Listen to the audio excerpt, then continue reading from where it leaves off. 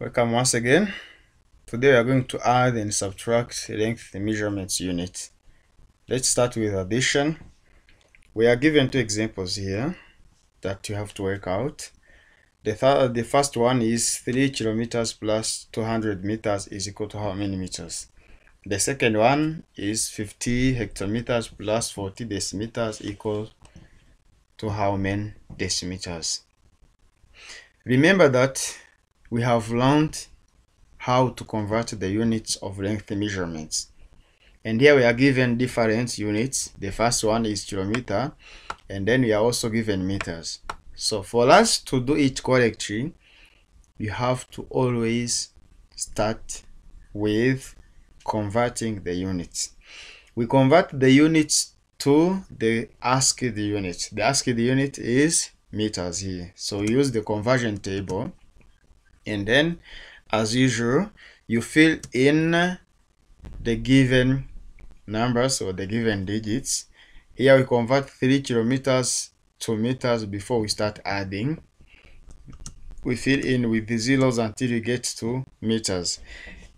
And then here down, remember that when you are adding, we arrange vertically, the digits vertically, according to their place values.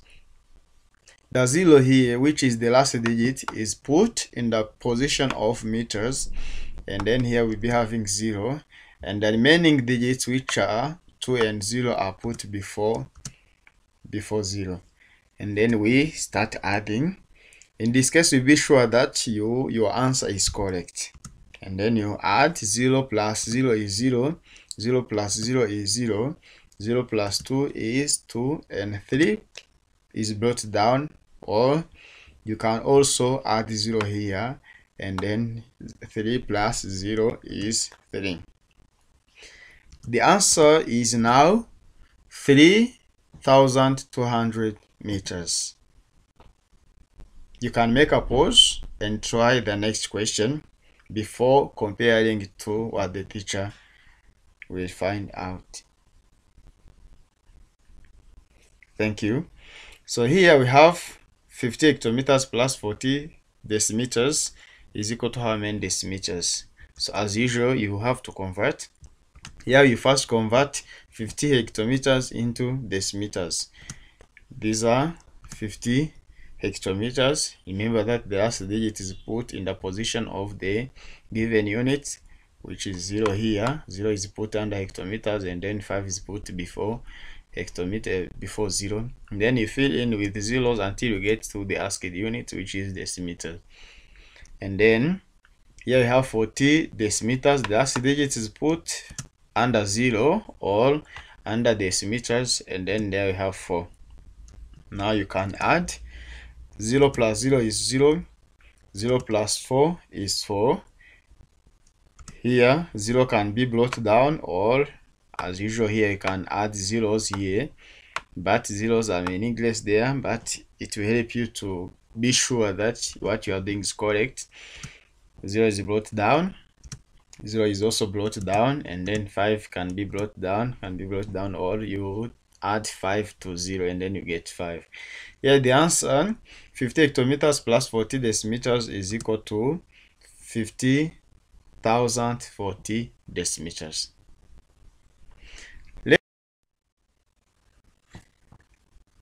Let's continue with subtraction, and then we are also given two examples.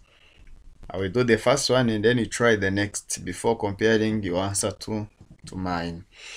Here you have 3 meters and 15 centimeters. When they write 3 meters and 15 centimeters, that end is replacing the decimal point.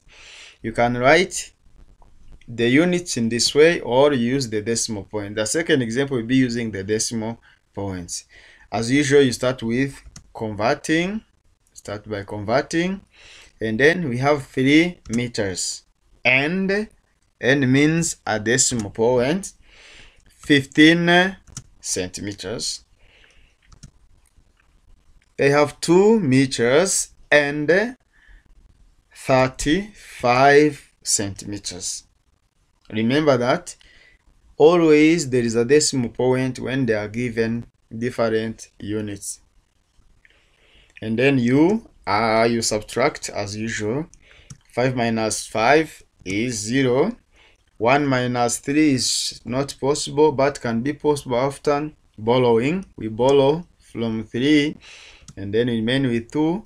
The one that we borrowed is put before 1, and then we'll be having 11. 11 minus 3 is 8, and 2 minus 2 is 0.